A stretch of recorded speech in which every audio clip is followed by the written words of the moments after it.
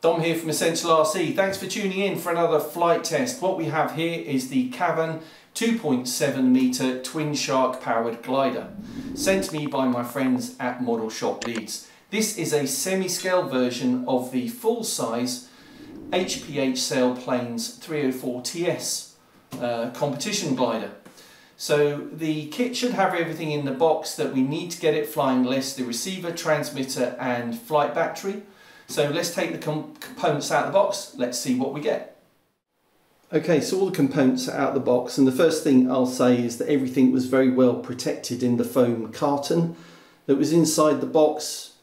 All the components in separate plastic bags and taped down and held down by the very cleverly designed foam carton. So no chance of anything getting damaged while it's in transit to you. So looking at the individual components, we've got the fuselage first. You can see that we've got the spinner folding propeller already in place. If I take off the canopy, which is a strong magnet at the back and slots in at the front, the canopy itself, it's got some stickers inside it should you decide to put a pilot in there, or two pilots, because it's a two-seater in the full-size competition glider. Then inside we can see that the motors are in place. They've even hot glued down the phase wires so they don't get in the way. The speed controller is nicely mounted on the inside of the fuselage. And then we've got an XT60 connector from that to plug into our flight battery. And the battery itself mounts on this piece of ply they've got in here with two Velcro straps. Then you've got the wires to plug into your receiver, for the elevator, aileron, flap, throttle from the speed controller obviously, and rudder. So makes very simple setup on your transmitter. Then we've got the two cables each side for the aileron and flap into each wing. Going to the, oh no, just point out that there's obviously a single bolt to keep the wings in place. So in terms of transportation, you could fit this in your car, take and assemble it at the field, which is nice. Not always the same for these gliders. This is a T type tail setup, so the horizontal stabilizer elevator will go on top. You can see that the servo for the elevator is already in place, but we're going to have to hook that up to the elevator control surface with the provided push rod, and then the rudder servo is already in place and connected to the rudder already. Wings, nothing to do at all, because the servo is already in place and connected up to the aileron and flaps respectively. Just a case, as I said, of slotting those into the side of the fuselage and putting the retaining bolt in place. There's a single wheel to attach underneath. There are instructions, but it's literally a page illustrating how to screw it together, and they even include a little single sheet about the specification of the full-size 304TS and its different variants. So this should not take any time at all to screw together, and then I will take it down to somewhere picturesque to fly for the first time. Okay, so here we are down the flying field, ready to fly the Tiger Shark for the first time. Really no assembly tips on this. It goes together really easily. You don't need anything more than that one page of build diagrams or assembly diagrams to put it together. There's only one little thing to point out, and that is on the tail. You'll see that where you put the control rod in to the elevator control surface, there is already one grub screw in there. Leave that in, and you use one of the new grub screws in the other side of that fitting to clamp it in place when you've got the elevator at neutral. That was the only thing. Other than maybe to go around all the other grub screws and just make sure they are tight. for safety.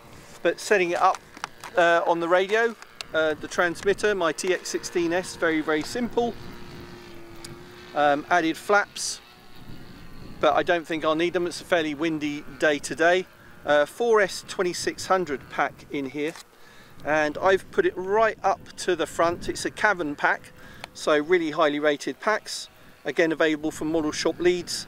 That's right up the front because on the tail I have put my Insta360 Go-To camera to give you some views of the surrounding countryside. I'm really lucky to fly at a very nice site near a very historic monument that's just over there that you might be able to see. You'll definitely be able to see the visitor centre, but with a bit of luck you might be able to see the actual monument itself.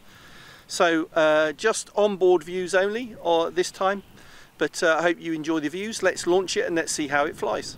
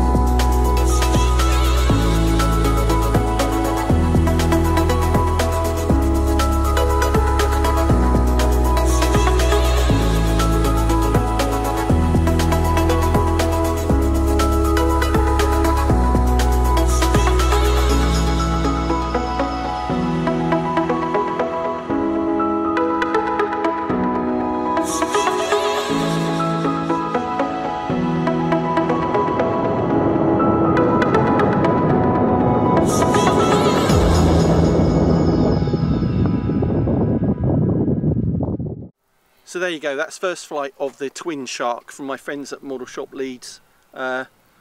Really easy to fly. Launch, super easy with full power, just went straight off. No trim required, I'm absolutely honest here. No trim required.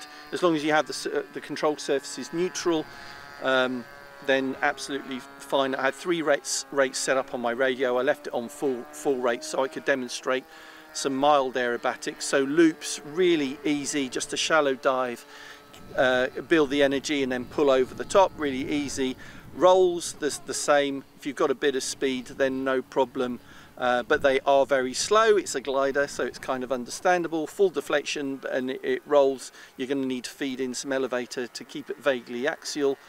Landings, very easy as well. Almost landed at my feet. Can't complain about that. And flight time on that 4S2600 pack, I could stay up for 30-45 minutes, no problem, and hunt around for thermals. That's really what this glider is all about. So I hope you enjoyed that.